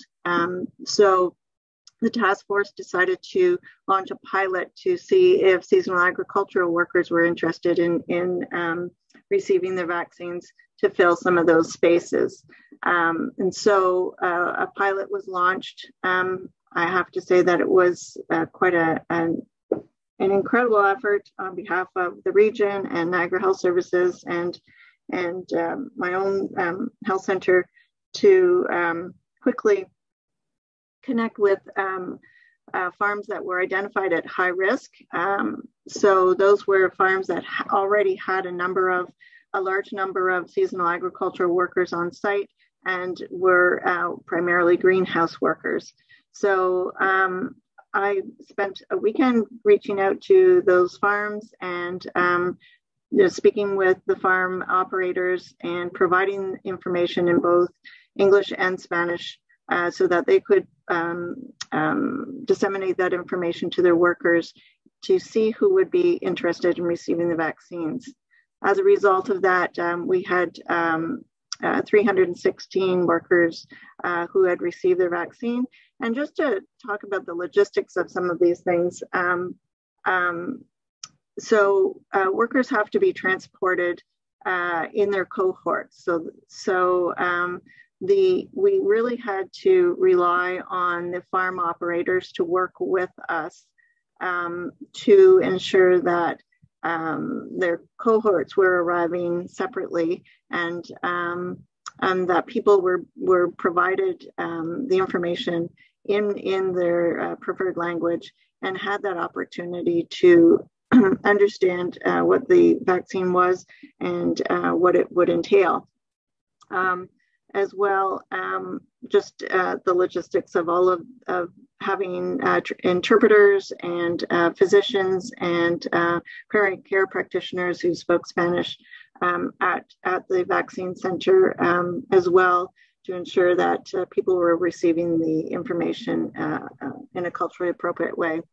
Also, so the pilot seemed to be fairly successful, and as a result, we were receiving a number of calls saying that there was interest on farms to increase the number of people to be able to receive the vaccines. So we were able to work together. So Public Health, Niagara Health Services, and Quest worked very closely together to have 2 days. It was a Saturday and Sunday in April where workers were able to receive their vaccines. So information again went out to all farms, to the various associations affiliated with farming in the region, and to let them know that this was an option. We had, over 2 days, we had over 3,000 individuals come through to receive their vaccines. And again, they had to come in their cohorts and were provided information in their language of choice. I happened to be at the front registration and was able to see people coming in, and I'll say that there was one fellow who just stood there and was looking out, and I asked him if he was okay, and he just said that it was just so surreal for him to see such a large vaccine center, and he just wanted to take it all in before he got his vaccine. He was very excited to be there. We heard many comments of that regard. People could receive their vaccine if they were an international agricultural worker, if they were a Canadian worker who worked shoulder to shoulder with the international workers, or any Canadian workers in the agriculture and farming sector who can't work from home. So that was the criteria. They did not have to have a health card. If they had a health card, that was great. If they had an expired health card, that was okay. If they had a passport, that was fine. So they all understood that they were receiving the Pfizer vaccine, and were provided information about aftercare as well. Quest Community Health Center, prior to this, went out to farms and was doing educational sessions for farm owners, operators, and workers, just to answer any questions that they may have about the vaccine, and to kind of do that preliminary work.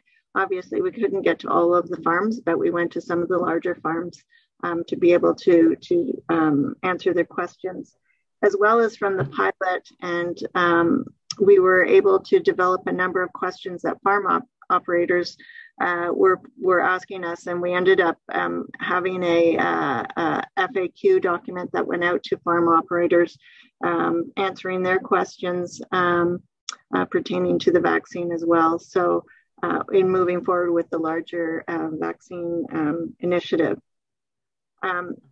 As some people were still in quarantine, their 14-day quarantine, they were unable to get their vaccine within those 2 days. And so we've seen since another 670 people and plus receiving their vaccines after that weekend vaccine initiative, just because they were now eligible to receive their vaccine. And they're still trickling in. And again, we're still providing interpretation services there. So we could speak about this forever, but I'll wrap it up in the last couple of slides. I just wanted to put this out here. I thought it was very cute. So at the vaccine center, everybody gets a Post-it note and they can put it on the wall and put their comments on there. And I wanted to put this one because it says, gracias, muchas gracias, que Dios siga bendiciendo a Canadá y toda su gente. Gracias, gracias, gracias, gracias, gracias. So it's basically this individual was saying, thank you very much. Thank you, thank you, thank you, thank you. And that God continue to bless Canada and all of its people. And I thought it was just so sweet to see that up there. And then some comments just from the farm operators thanking us, all of us who were involved in this initiative, and how grateful they were. So I think we can end it at that point. Thank you so much, Nancy. To keep moving through the regions, we have Alejandro Noriega, who is currently the acting consul at the Consulate of Mexico in Leamington. Today, he participates in his capacity as a member of Care for International Workers. Thank you very much. Good afternoon, everyone. Thank you for the invitation. Today, I am participating just as a member of a community partnership that we have in Windsor, Essex. basically providing my individual, my personal, not personal, but my individual point of view on how the vaccination effort is rolling out in the Windsor-Essex County. So first I will briefly explain you what CARE is, how this is made up. Then the conversations that we engaged with the Windsor-Essex Health Unit, which is the organization, the agency in charge of the vaccination effort in this county, and then the on-site personal experience at the vaccination center in Leamington. CARE, it is basically a community association, a community partnership made up of 9 agencies. We are all settled in the Windsor-Essex County, but some of our activities or some of the activities of the members extend beyond in some other areas of Southwestern Ontario. CARE stands basically for community assistance, resources, and education. Our main goal is to support international workers or workers in the agricultural sectors coming from abroad in different ways, providing different resources. CARE was created in 2016. The Consulate of Mexico and Leamington joined in 2018. And some other agencies have been joining CARE over the years. This is the list of the current members. As you may see, the members, the partners in this group provide different various set of services, from the legal guidance of the Bilingual Legal Clinic, the founding member, so to speak, the OCAO, as Eduardo already explained very well his activities within OCAO. All the way, we have various activities all the way up to meditation and spiritual support. And the consulate, I may say, is the only organization with a different purpose, with a different nature here, because we are the only foreigners here. But all of us join us the common goal to take care, to look after temporary foreign workers in the agricultural sector. And with this purpose, we approach the local health unit, WICHO, to see how the efforts were developing towards the vaccination, specifically for this sector, for the temporary foreign workers. We engage in, at individual level, different organizations, different members of CARE with WICHO, but also collectively, at a certain point, we decided to participate collectively in this dialogue with WICHO.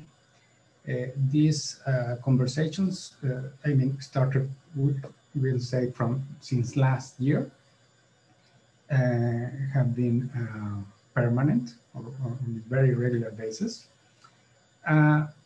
But talking specifically about vaccination, since last March or maybe February. As a result of these conversations, we were invited by the health unit to join the efforts, first of all, in the preparations of the actual vaccination rollout.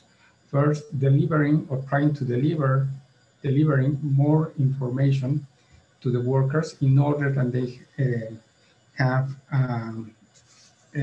the opportunity to make a well-informed decision about receiving or not the vaccination canal, the vaccine canal.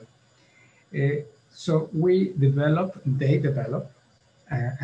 WICHO developed several materials. Some other agencies, like OCAO, already have some other materials that in Spanish. And we help, for example, from the consulate and the other partners in CARE, we help to spread the word, to try to promote this information campaign in our social media and all the possible means at our reach. Coincidentally, I mean, it is not an accident, and many of the information, it was the same or very similar information that the workers were receiving since coming from Mexico. In this case, I speak from the Mexican experience because I know, I mean, I am closer to this experience. What are the main messages? That the vaccination was safe, that it went through a formal process of approval for its use. Very important that the vaccination was not mandatory. It is not mandatory, but it is highly recommended. It is the best way to protect oneself and the co-workers and the community in general, also the loved ones. At the end of the day, the goal was, again, to try to provide information in order that they take a well-informed decision. The final or the last point of this campaign was a video that Eduardo already mentioned, that basically guide you through what to expect on the vaccination day. What was the path to follow at the vaccination center? The vaccination center was set in Leamington, you know, between the municipality of Leamington and Kingsville. These are two areas of high concentration of foreign workers. The vaccination center was set at the recreation complex in town. It is a very proper location for these purposes. It can receive a large number of people. And the main purpose for the care partners to be there was double. First of all, to continue with our efforts of supporting temporary foreign workers on site, providing more than providing information, conveying that information in their language, being sensitive on the cultural side of things, on the cultural hesitancy, on the information that they were receiving from home. And the other thing, purpose that we tried to achieve was to take advantage of the opportunity and offer our services, the various services we provide in a short flyer. I would say, well, first of all, the experience was the experience of the vaccination was very positive. The vaccination started on April 18. It continues until this week. A change of in the which criteria, or the original criteria for receiving the vaccination was to offer the vaccine to those workers living in congregate living settings. On that day, on April 18, we learned that we should widen this criteria to all the staff, farm staff, in close interaction with temporary foreign workers, or close interaction with those living in congregate settings, which again, here, my personal point of view is this decision was very positive.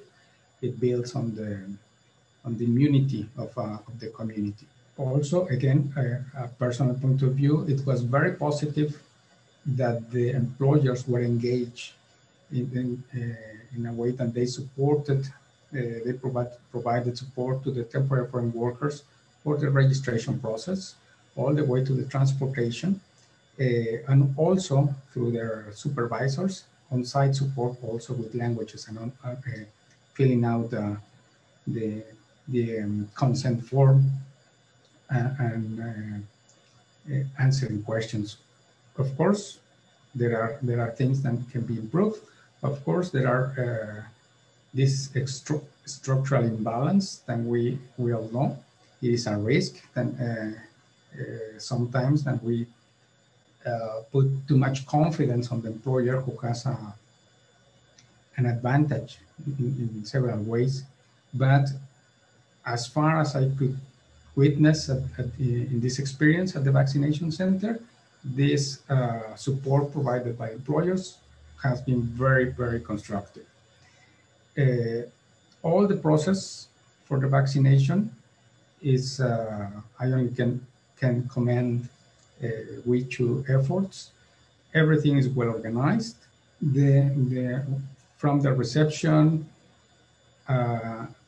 actually going with the nurse to receive the vaccine, and the waiting period for in case of any negative secondary effect.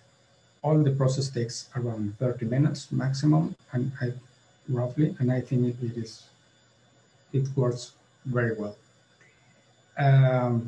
Here, this is one of our partners on site.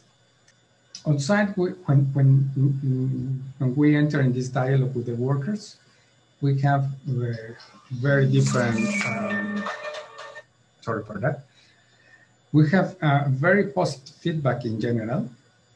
There are some hesitancy still. There are some, let's say, misguided, there are some myths, but nothing really impeding the possibility to take the vaccine.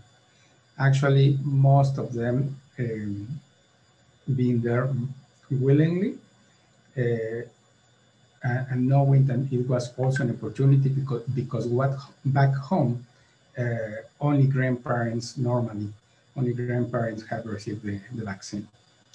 And according with, I mean, this is not a survey at all, but according with some conversations with employer, up to 90% of the foreign workers are willing to accept the vaccine. In conclusion, I would say that the experience in this dialogue and this partnership with the Windsor Essex Health Unit has been very, very positive. In the sense that it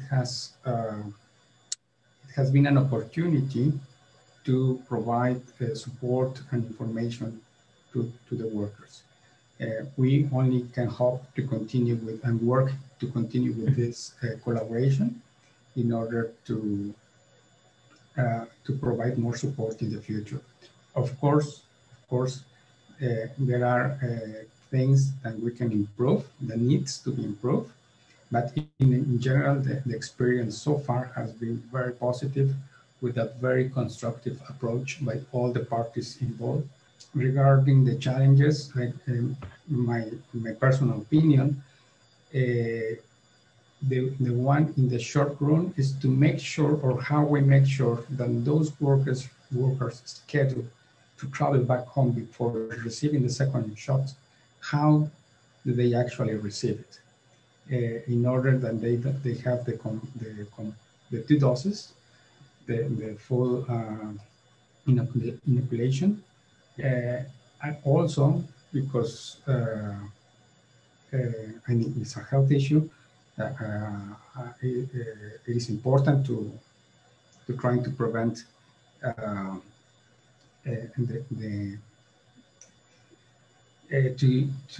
to get the disease, but also because these individuals are coming back next year, hopefully, and it is important for all of us, and they complete the immunization. There are other things, but so far, again, I cannot stress that this has been a very positive experience in the Windsor Essex County. Thank you very much. Thank you so much, Alejandro. Hello, everyone. My name is Elizabeth.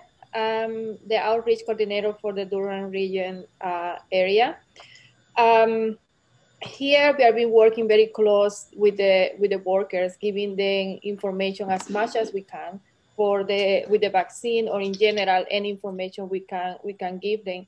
The first problem we encountered was that the workers, most of them, they are in areas where they didn't have access to the internet. So obviously we could not deliver to them through WhatsApp or emails. So our team came with the idea to make these folders. and give to the workers. Either if the workers they were getting to Canada to the quarantine in the hotel, so we were going the days before to the hotels and delivering this folder with any information we could find. And some of the information was the one Eduardo just shared before. It was the myth and facts. So we include whatever we could gather from the partners or resources that we have. In general, here in Durham, most of the workers, they are being receiving the vaccine, at least from the farms that we have more contact with. All of them, they were, before even we asked them if they were thinking what they think about the vaccine, they were just a step forward. They were asking, when are we getting the vaccine? How can we get it? How can we register? So the farm owners, they are being very engaging with the workers and making the appointments and taking them to get the vaccine. One of the main questions that the workers have is that some of them, they did arrive in January. So they're supposed to leave in the very first days of July. And it's been bringing them a lot of anxiety, and they're very worried because the days that they give them to get the second shot of vaccine is into the days in August. So we are been working with the public health units here in Durham to see what we can do regarding that, because even for some of the workers, they know that in the areas that they live back home, they are not receiving the same vaccines that they got here. So that, even yesterday, I have a conversation with some workers that they call me. Did you find any information? What is going to happen with us? Because they are very worried. What is going to happen? I did got my first dose of vaccine. What is going to happen with my second one? So it's the main thing that is happening in the region with those workers that they arrive in early January, beginning of February, and they are leaving in the month of July if their flights and everything goes in the way that's supposed to be. And then their days for the vaccination is into the August. The other thing is that for those workers that are being arriving and getting the vaccines in the airport, they do have the card where it says the vaccine that they got, the lot number, and so on information, but they don't know, they don't have a day on when are they going to get the second shot or where. So this is another thing that the region, the Durham Health Department is working on. Hopefully receiving information from those clinics that they were in the airport, and then booking those workers for when their second shot is available for. This is what I can say from the Durham region. And again, most of the farms, they are already registered their workers, and even those ones that they didn't have the first shot, they have already the day that they can go and put the first vaccine. There was also many questions regarding the health card, because some workers, even they are here for like 2 months or 3 months, they didn't receive their health card yet. And the farm owners reached to us what we're going to do, because some workers, they did not receive the health card, but we could provide them with the information that they were still eligible to go and do the vaccine, and they were very happy that they could take the workers even without a health card.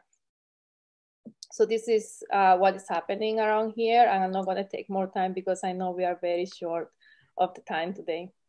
Thank you. Thank you so much, Elizabeth. Aswani, did you have anything to add as well? Yes, thank you so much. I am working with TNO. I am an outreach worker, so I have close contact to the workers, and I have had a great opportunity to participate in different vaccination clinics, which is great, has given me the opportunity to be reaching the workers and see how it's working and how it's been accepted to them. So I've been actually in the airport, and I've been in Leamington in different clinics.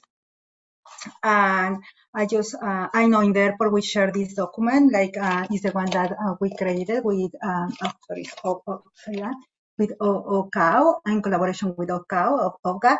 It is, like I say at the beginning, a great document because it's very easy to understand. it has even like some codes that you can scan, and I keep telling them like, if you have time and if you are bored, like when you're gonna be in quarantine, you can scan these codes, and then you can go and watch the videos if you don't want to read. So I think mainly I can say that they are like very happy. Like most of them, they want to receive the vaccine. They are they want to protect themselves. They want. I mean, in Mexico, the situation is not that easy with COVID, so they feel like they want the vaccine. And I think all the organizations they have done a lot work and a really good job, and how they provided, how is the process. I agree with Elizabeth that kind of the main concern is like the second dose, right? Like how it's going to happen, when it's going to happen. But besides that, I can think that resources is important, because they need the resources, they need that. And when they go to the airport, I think that's something that is great, is like they have the time to rest, right? They go and they have time to have some time off. I don't know how it is with the other clinics. I'm thinking like if they go to work, do they have time to rest? That's kind of my main concern myself, right? Like, do they have time to rest, time to take off time after the vaccine? The other thing that I can say and I can share is that the workers, they like to have the information, right? And it's very important that they know that it's completely volunteer, that we ensure that. I know other airport we do that, and in the other parts with farms and things like that, I don't know how can we ensure that farmers tell their workers that it's optional. That's in my perspective, that's something that it will be very important to acknowledge. And I think that's it for me. I don't know if there is more questions. I just like to add, David, that I find out also in our region that when we give this folder or the information before they are receiving the vaccine, it prevents them from having questions, because when they make it to many of these clinics, there is no Spanish speaking person in most of the cases. So at least they are prepared to don't have as many questions, and then they cannot be answered in their own language, because many of them, they cannot understand English. And I like to add that, like in the vaccination clinics that I have been part of it, there is always the support for the Spanish or for language support. So the consulate is been very active on that too. So it has been great to see that there is a lot of language support in the clinics that I've been participating on. They have also like in Leamington, in the clinic in Leamington, the nurses, they have like a line, like a telephone line that they can call directly with interpreters that are online. So I think that the issue for not having interpretation, that's not an issue in my experience. The other thing that I'm liking to do, like if they are not gonna do it in the airport, it is great to have those resources. So I am outreach worker, and I think that for all the organizations that we are like in close contact with migrant farm workers, I'm just sending the information to them, right? Like videos for vaccination, all the information that I have, which is very versatile, because sometimes it just have a WhatsApp link, so you just send it through WhatsApp, and I forward that to my clients before they go to the clinics to make sure that they read it. And like I say, there is videos, so you can send the videos. So yes. Thank you for everybody for, there's been so much information in this webinar, and I'm grateful that this will be posted to the Kairos website so that people can take their time and sort of look for resources out of it. And there's been quite a few resources in the chat, so feel free to save that chat as well for all of the links that have been included. I want to thank everybody who has spoken and asked questions through this process. Thank you so much to all our presenters, everybody for coming, and we will see you at the next one, which I believe is about open work permits, sort of further exploring those open work permits. So thank you everybody for your patience, for all of the wonderful information, and we will see you at the next one.